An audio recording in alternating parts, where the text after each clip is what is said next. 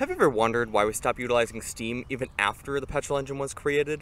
Over the past couple months, I've been doing research and designing my own version of a superheated steam boiler from a simple superheated steam design that I found online. And through my tests, I have learned so much about how steam has functioned and the pains of steam and steam transmission. For this reason, I chose to do superheated steam instead of regular steam because there is less water moisture or no water moisture at all, which causes parts to degrade less or at least slower. In order for me to tell this tale of my steam journey, we must go back many moons ago to where I knew very little about steam. So, let's get on with that. So we measured and found the center hole of the can forward.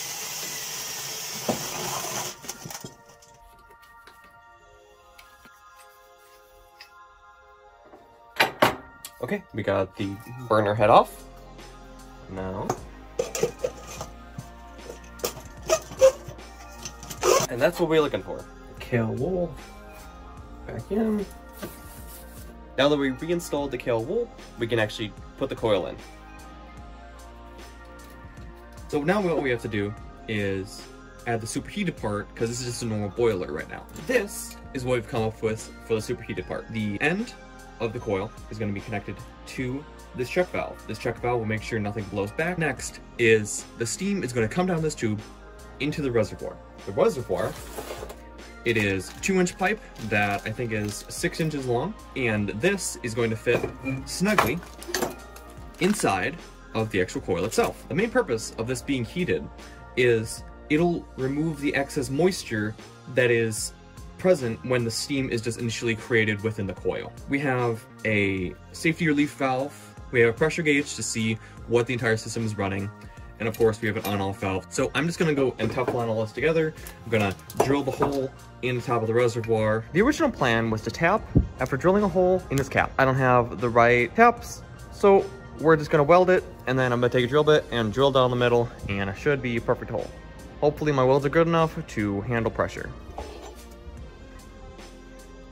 Oh, okay. And now it's done. Yep, that's it.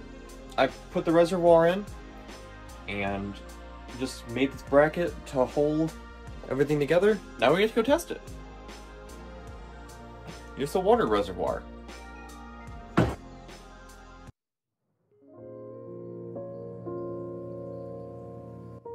Here's my general prediction of what is going to happen in this test.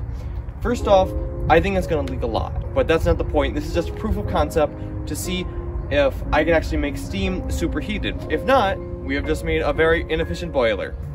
Opening, a little bit of gas. Let's try to light it from the bottom first.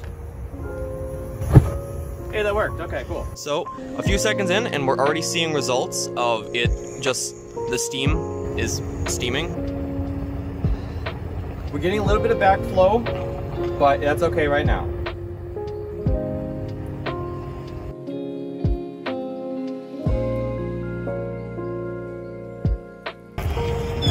Okay, you know what? We're gonna increase the heat and just see what happens.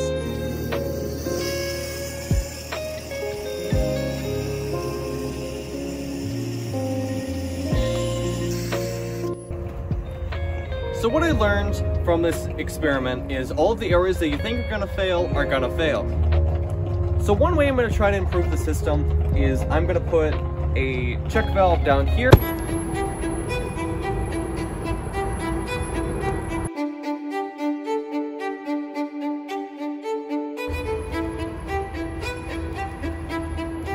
Now we're gonna try to actually close it off and see if we can build pressure.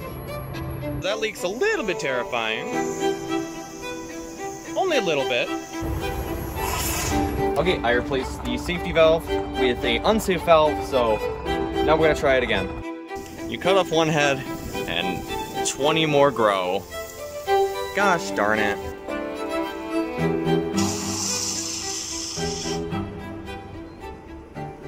Well, instead of getting this video out, I decided I'm going to redesign the boiler because I wasn't happy with it. So now it runs off of a water pump system instead of a gravity fed system. And I changed parts so it won't leak as much, and now I actually have to seal it. Sadly, the sealant we are trying to use right now is not fire resistant, but it is made for gas lines and it is made for steam lines. So we're going to be spraying this high heat grill coating on top of the connections. We are also going to be coating in a kale wool so that the open flame will not burn the connections. This is not flame resistant, but it should work for what we need it to. Raise this up so the water goes through the tube, and switch on. Okay, water's currently pumping.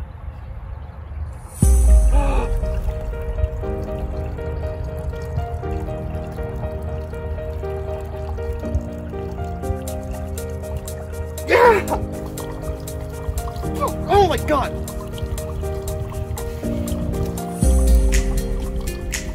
Oh my god. Okay. So now we're gonna light the fire. Ignition! Woo! While this is running, how the water loop works is, all it does is it goes through that little pump over there, pumps it up into the coil, just through the coil. Then there's this T-block here that either the water rises into steam or it drops down into the water reservoir. So right now, the boiler's been running for about 20 minutes and the sun's going down. I am getting a little bit worried that we will not make it in the deadline. But the water is just hot enough where it doesn't burn your skin. That is not good enough. You need to burn my skin. Look at the steam! Look at that! It's steam! Crazy!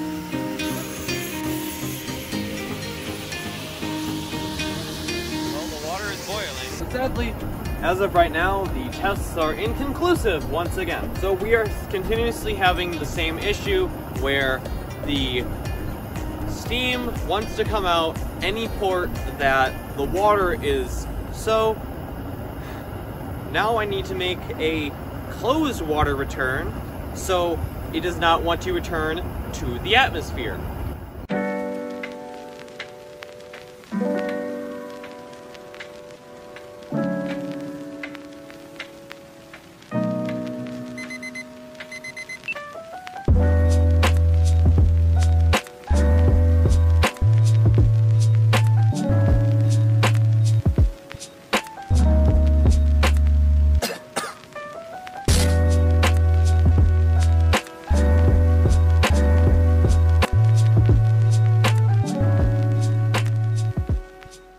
About 20 minutes in, and the viewfinder is leaking because I just used silicone around the glass. So with it leaking, that's allowing it to go to atmosphere, but we're going to keep going to see if the steam doesn't try to escape through the hole, and actually maybe we can pressurize it for once. We're running the system a lot hotter this time. I feel like I'm going to have to do another test after this. That could be a big problem.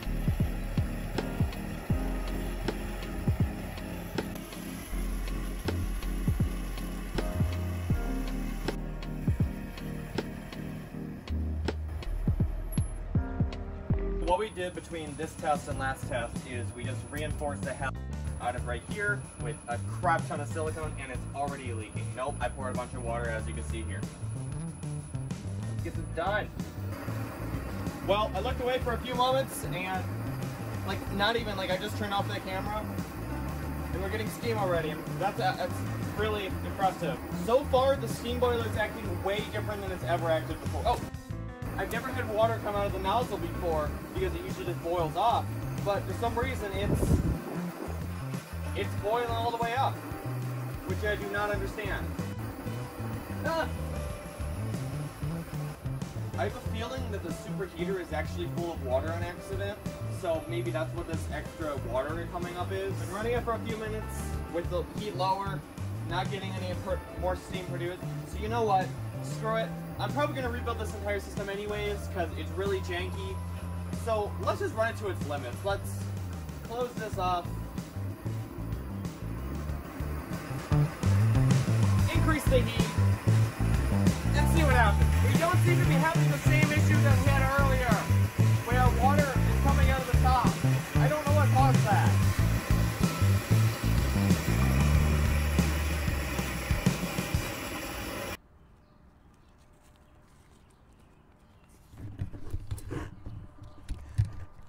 I would just like to say thank you so much for watching. If you really made it this far, I am so grateful, and please, if you like my content, like and subscribe. Maybe leave a comment down below, like what you think about the project, what you think I could do better. I'm looking for a way to pump the boiling water, because at that last test, I was going to run another test to make this video even longer, but I had issues where I burned up the pump, so I didn't want to spend 60 bucks right now or whatever on a pump that could transfer boiling water. So if anybody has any ideas, like I tried making a water pump out of a 2-stroke engine. Didn't work out very well because of the pressurization system, but that's beyond the point. So, thank you. You right there behind the screen, I see you. I'm in your walls. No, thank you so much for watching, and I am so grateful for you. Have a fantastic day, and if there's something like that you want to see powered by steam one day, just maybe leave it down below, because like I have some cool ideas, and I'm not going to spoil all of them right now, but I have some cool ideas if I do end up actually being able to make this steam engine make the steam boiler to be able to actually function properly. I've been trying to get more creative with these videos, and I've been trying to get more creative with the editing. I am so happy with how this video has come out so far. So, I'm sorry I keep saying thank you, but just thank you, and enjoy my field. I can't go that far because of this mic.